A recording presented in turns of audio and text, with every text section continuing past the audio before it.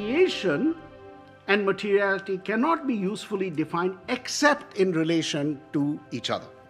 Mediation as an operation or embodied practice produces materiality as the effect of its operations.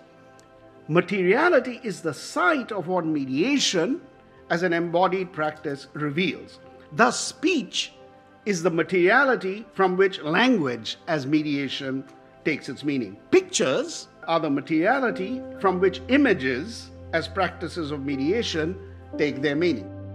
This materiality, and this is very important, does not pre-exist mediation any more than speech pre-exists language, pictures pre-exist images, or the eye pre-exists vision.